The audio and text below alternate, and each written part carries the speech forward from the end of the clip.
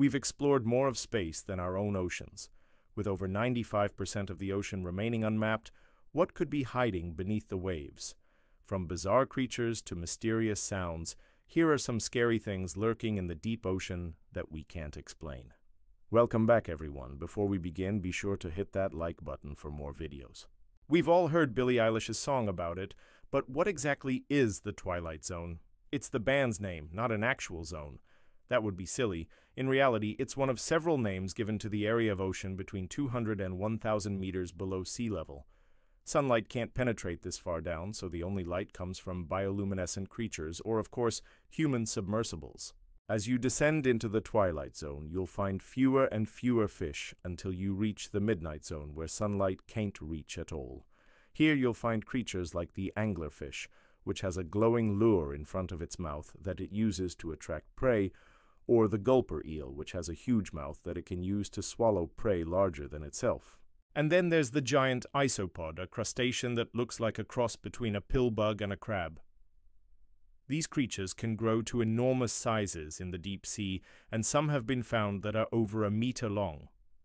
There are even stranger things in the deepest parts of the ocean called the Hadal Zone, which begins at 1,000 meters below sea level and goes down to the ocean floor.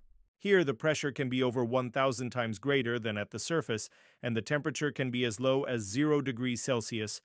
Despite these extreme conditions, there are still animals that live here, such as the Japanese spider crab, which has a leg span of up to 4 meters. Then there's the blobfish, which lives at depths of up to 2,000 meters. It's often called the world's ugliest animal, but it's perfectly adapted to its environment. But these are just the things that we know about. There are probably many more things lurking in the deep ocean that we haven't even discovered yet. In 1997, a massive underwater explosion was detected in the Pacific Ocean. It was so loud that it was heard thousands of kilometers away. It was named the bloop after the sound it made, but despite many expeditions to try and find out what caused it, no one knows to this day. Some people believe it could have been caused by a giant squid or a whale, but these animals make regular sounds that can be picked up by hydrophones. The bloop, however, was a one-off and remains a mystery. Then there are the many sunken cities that lie in the deep ocean.